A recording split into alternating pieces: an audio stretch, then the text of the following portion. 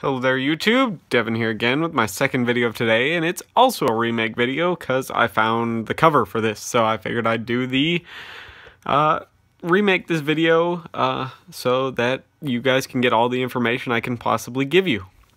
Now, what we have here is probably the rarest version of the M1910 style of canteen. Okay? Now, this is the rarest version, and we'll get into what makes it the rarest version and everything like that here after we go through some background.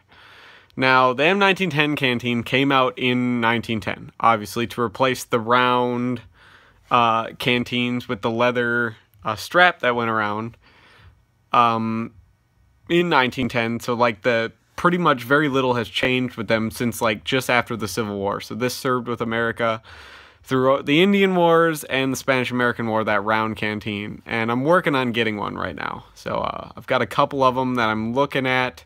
I'm just trying to talk down on the price here because they're pretty hard to find in good condition. I want a good condition one. So I'm looking for one of those. And I've got a couple places I'm trying to nail it down. I'll do a video on that when I get the chance. But these canteens came out originally to make gear more streamlined. So people weren't staying out in the field for weeks on end. You really didn't need a half gallon of water like was in the big Spanish-American War canteens. You really didn't need that much. You could get by on a smaller amount because now supply chains were better. Everything was, and they needed something that would integrate better with the web gear that they were issuing. So this was the solution. The 1910 canteen is a step to modernize, and it got rid of a lot of stuff because you now didn't need to carry a separate mess kit. You didn't need to carry a cup. You didn't need to carry a frying pan or a pot or anything like that. In addition to your canteen, you could fit your silverware in the pouch, and your cup would fit over your canteen, which you could also cook out of. So this streamlined a lot of military logistics down to a way smaller package and a way smaller amount of weight to carry in one self-contained unit. Now, this is what you call the M1910 seamless canteen. You can tell by the fact that it has no welded seam on it anywhere, which makes this a very, very rare canteen because they were only made for about 1 year. Well, actually about 2 years, but in 2 separate batches, and we'll get into that later. But only in 1910 and 1 batch in 1916 that we'll get to were these seamless canteens made. And they were made a lot the same way, because this is before, like, machines and, you know, everything could just quick stamp out everything and stuff like that. It was work to make these. It took a lot of craftsmanship and a lot of skill, so they were expensive. And the best way to do it is one of the most modernized things in the United States at the time was glass blowing. Blowing bottles for beer, actually, were made by putting a ball of red-hot glass on a pipe, all right, and sticking that pipe into this mold that was in the shape of a beer bottle, and then they would shoot air down the pipe and it'd blow the glass up into the shape of the beer bottle. It would just blow into the shape of the mold. And they did that with this in the military canteen, except it was aluminum. So they take this molten aluminum and they'd blow it into this canteen shape, this kidney shape that's so familiar now. This is the grandfather of all M1910 style canteens right here. And then they quickly went to one where they modernized it and found a way to cheapen production to where they would have a stamp out 2 halves of the canteen, and they would weld it all the way up each side and across the bottom. And then later they would switch it to being welded across here, and then later they would ditch the welds entirely and they'd just crimp it. There'd be like this lip that would hang out, and they'd crimp it, and it would fit into this into their cups. Now, this is a very, very rare version. You can tell because every canteen, every 1918 canteen cup and canteen made before 1918 will not have a date here. And on the cups, they're on the bottom of the handle here, all right? And also, a lot of times, it's on the bottom of the cup itself. But I got these two together, and these are a very, very rare set, because at the time these were made, they were made out of non-precious materials, which is why this is made out of aluminum and not steel or something else. Because, for one, aluminum was known to be a safe metal. It wouldn't make people sick or anything like that. It was heat-resistant enough to cook out of, and everything like that. And it was very corrosion-resistant, as well as being a lighter material. And it wasn't a precious metal, so aluminum was the way to go for these canteens. But the hardware, on the other hand, is made out of a silver alloy. Now, because silver wasn't it was a precious metal, but it wasn't a precious commodity to the military. So precious metals to the military would be like iron, steel, brass, stuff like that, to make ammunition and weapons and sabers and stuff out of at this time. So they went to a silver alloy, silver being another metal that they knew was food safe. Silverware, getting its name being made out of silverware for centuries, was a good way to go. And it was also very corrosion resistant, so that every branch of the military could use this canteen, and they know it wouldn't rust very easy or tarnish very easy and cause problems to the user as far as maintenance goes. So this was meant to be a very, very durable, long-lasting canteen. And like I said, in 1911, they kept the silver alloy, but they switched to the welded thing, and then they started dating them all in 1918, and around 1918 they started switching to brass hardware. Now that World War I was over, you know, and the U.S. economy is very stimulated by the war and everything like that, so brass became a not so precious metal anymore, and they started making stuff out of brass because it was cheaper than silver, obviously.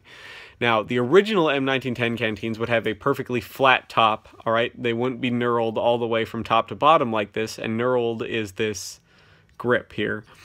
All right, they would just be knurled at the very, very top, like a 1/4 inch at the top, and the thing would be flat, which is how I know that this is the rarest canteen ever made in U.S. inventory, was because in World War I, they started to lose canteens to attrition rates, and just back in the States to attrition rates, people just misplacing them, selling them, doing whatever, and they needed to make more faster. And so the original company that made the very first ones in 1910 got another contract in 1916 to make more blown canteens, and that's one of these. And it was a blown canteen. It still had the silver hardware because they still had leftovers from their first canteen contract, so that it got the silver hardware in 1916. But it got the 1916 cap, which is fully knurled, and it's rounded on the top. Okay? And that's makes this the rarest version of the M1910 canteen. And now I got this cup with it, which is made by the same manufacturer. Now, it's a very, very thick set of aluminum, all right?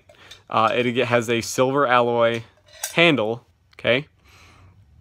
And it's made by the same people that did this, because I'm guessing this came as a set, and I'm guessing they were probably together their whole life, and I'm guessing this probably wasn't used anywhere other than stateside, if at all. I got it like this. I didn't have a pouch for it. When I got it, I bought a pouch separate, and I wanted something very, very early, and I got the cavalry style of pouch. Now, just to show you that this is a very, very early canteen cup. Now, you can see there's no date there on the bottom of the cup. There's no date on the bottom of the handle. All right, there's no date anywhere on any of this stuff because it's all pre-1918. It's also, I could tell it's from that one company that made these very early on, because it's a blown canteen. There were only one company that made the blown canteens, as well as the cups with the silver alloy fittings, including the chain, which is silver alloy. So now this is very, very tight fitting, as you can tell by the squeak. Now, here we have another reason you can tell it's the silver alloy is because it doesn't rotate. This is all one piece that was connected to the canteen later. So the brass ones later would be a ring that was just put around the canteen. Now, it's a very, very narrow mouth. Holds about 750 mils of water. It's a little bit smaller. This is smaller than the standard USGI canteens today. The cork, I'm guessing, was replaced in it at some point because it's very, very good looking. You could tell it's a very, very old cork, even pre-World War II. It's a little bit dry if you can hear that cracking, because I'm guessing this canteen just wasn't used, or it was used very, very little. And you could tell it's a pre-1918 because the cork is all one piece. It's not a piece and a bunch of resin. It's one piece of top bark cork. Which is another reason that you can kind of predate this canteen to another time, because in around the 20s they started using the chunk type cork, where it's not all one piece. You could tell it's like kind of like a wine cork where it's a bunch of little pieces put together. So I really, really like the L-handle canteens and stuff like that, and the L-handle canteen cups. This is the rarest canteen I have in my collection. I acquired it a long time ago, and it was about, I found it at an estate sale from a guy that was a picker. Now, this picker guy had it, and his wife didn't know really what it was. I'm guessing because I got it for pretty cheap. But me being a nerd and collecting a lot of the military stuff a lot of other people don't want, like weird helmets and shoes and stuff like this, people want lots of camouflage and weapons and stuff like that, whereas I'm fine with collecting the trinkets. But we'll put this aside now and we'll take a look at the cover. Now, this is a reproduction cover because I honestly right now can't find the real one. But this is the cavalry style canteen. Now, originally everyone was issued a canteen with something like this, just like this, where it would slide over your web gear, and that's all you would have. All right, but it's very hard to reach your canteen and undo, you know, your flaps and stuff like that and everything while riding a horse, you know, and trying to maintain control of your horse.